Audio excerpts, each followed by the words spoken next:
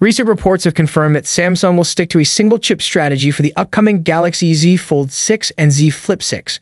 This has been further validated by the international variant of the Galaxy Z Fold 6 appearing on Geekbench with the same hardware configuration as the US version.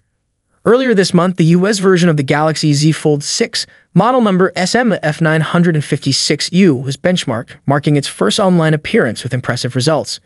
Now, the international variant, designated as model number SM-F956B, has also surfaced on Geekbench. It runs Android 14 and features the same Pineapple motherboard and Walt governor, confirming it is powered by the Snapdragon 8 Gen 3 chipset. Like the US version, the international Galaxy Z Fold 6 is equipped with 12 gigs of RAM, indicating that this will be the minimum memory configuration for the device. One notable aspect of the Geekbench entry for the SM-F956B is its benchmark scores, which are significantly lower than those of the US model. The international variant scored approximately 500 points less in single-core tests and nearly 50% less in multi-core tests.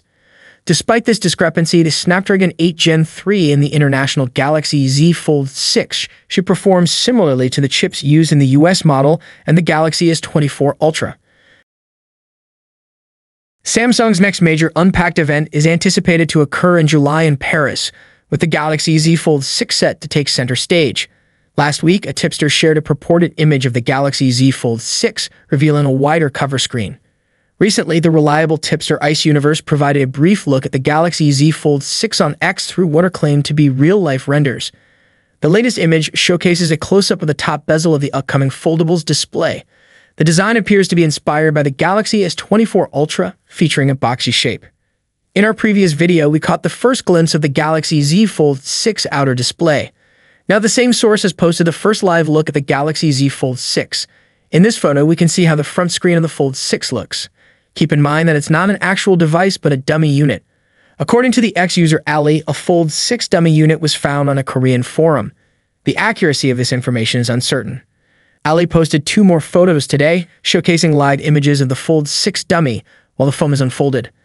Ali mentioned that this appears to be the Galaxy Z Fold 6, noting that the squared edges create a notable difference. A slightly shorter but wider inner screen gives it a distinct look compared to the Fold 5. What do you think about this first live look at the Galaxy Z Fold 6? I'd love to hear your thoughts in the comments section. Peace out.